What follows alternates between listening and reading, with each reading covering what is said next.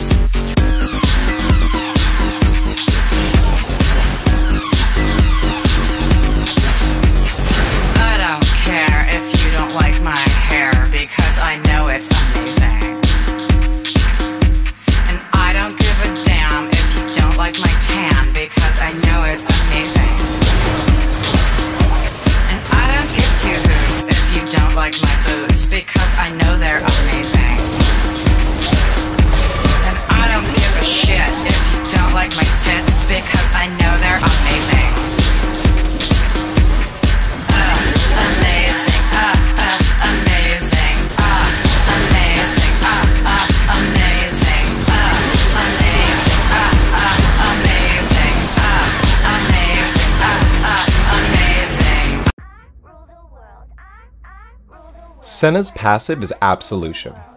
You can build these stacks at a long range by shooting through minions. Landing 2 abilities or 2 auto attacks on the same champion will rip out their soul. This has a short cooldown, so switch which targets you're focusing to rip as many souls out as possible. This is where a majority of Senna's damage comes from. When you rip a soul out of a target, it deals significant bonus damage that scales throughout the game. You want to spend a majority of the game focused on building as many stacks as possible. Every 20 stacks will permanently increase your range, which is necessary for stomping in the late game. Piercing Darkness deals damage and heals allies at the same time. For this reason, it's really important that you line up your shots. You also stack your Eternal by landing Qs indirectly, so make sure you're farming that awesome mastery upgrade. You can shoot through minions and wards, so throw down a ward for clutch last minute shots. Senna's W is her primary CC ability and what makes her a catch-out champion. Try to land as many of these as you can in a single game. You can also avoid the stun wind-up by killing a minion with your W. People will try to hide behind minions to avoid your stun, so wait for one to die and get them at the last second. This ability is broken. It's not only an AoE stealth, but it's an AoE movement speed increase for everyone it touches, which is essential for kiting and chasing. Don't forget that they can only see the dot for Senna, so all of your allies while they're inside of your circle are 100% invisible. This makes it so much easier to land skill shots, and it's an incredible escape tool for you and your teammates. Use it to engage, use it to retreat, or just use it for a flat movement speed increase to make it easier to attack move. Senna's ultimate is a global ability. It has a narrow range that deals damage and a wide range that applies a healing shield to your allies. Use this ability to snipe kills across the map or to give an ally just enough shielding to survive and engage. The way that you stack this Eternal is by getting a kill within 3 seconds of landing your ultimate, so make sure you're using it at clutch moments. You need to constantly be checking the map to see if there are engagements in which you could change the tides with your ult.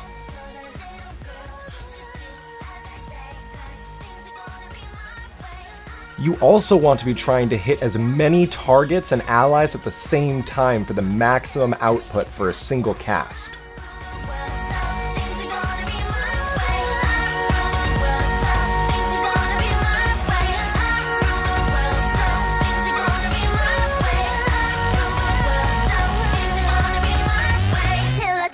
Till I tell you to stop.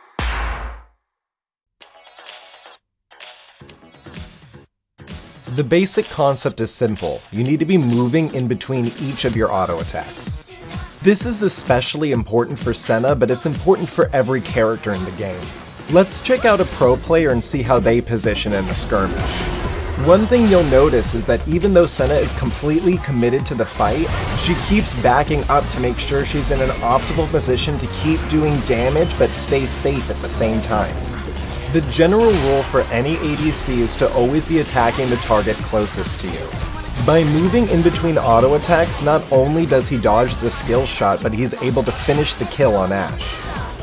Senna is so easy to one-shot, so make sure you're hiding behind your teammates to get off free damage. In this clip, you can see the importance of positioning at low health. Senna gets blown up by the Diana by standing in front. She just used all of her major cooldowns to stay alive. But as an auto-attack based champion, she still has a lot to contribute to her team.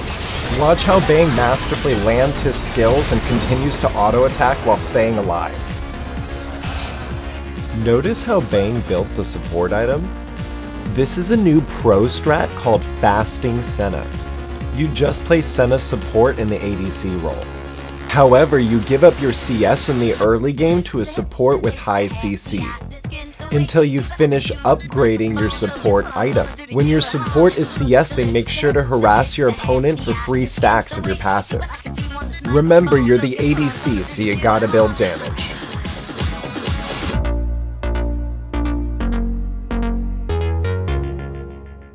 Perfection.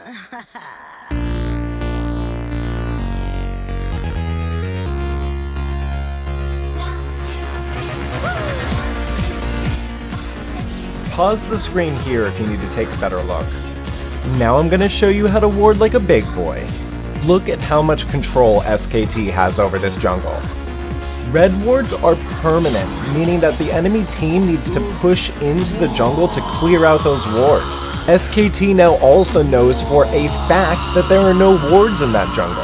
This isn't even including the 10 other wards that should also be placed on the map at the same time. Wards are a great way to carry games and they're everyone's responsibility.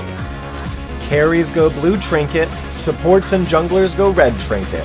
Use it on cooldown. I really appreciate you checking out my guide. See you soon.